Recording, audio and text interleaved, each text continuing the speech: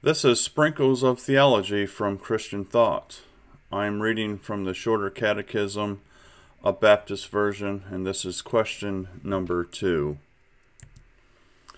The question is, what rule has God given to direct us how we may glorify God and enjoy Him?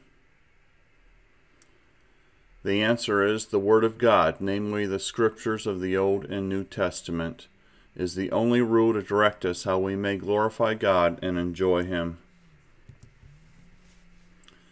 For Scripture support for this catechism is 2 Timothy 3:15-17, and how from childhood you have been acquainted with the sacred writings, which are able to make you wise for salvation through faith in Christ Jesus. All Scripture is breathed out by God and is profitable for teaching, for reproof, for correction, for training in righteousness, that the man of God may be complete, equipped for every good work. And in 1 John 1:3-4, that which we have seen and heard we proclaim also to you, so that you may have fellowship with us, and indeed our fellowship was with the Father and with His Son, Christ Jesus. We are writing these things so that our joy might be complete.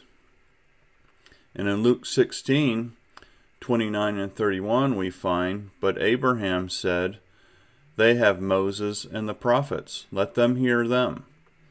And he said, no, Father Abraham, but if someone goes to them from the dead, they will repent.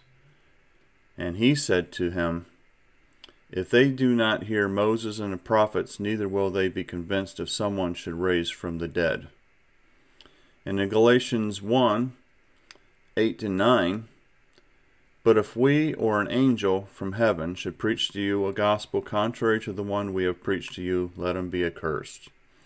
As we have said before, so now I say again, if anyone is preaching to you a gospel contrary to the one you received, let him be accursed. And that is a sprinkle of theology.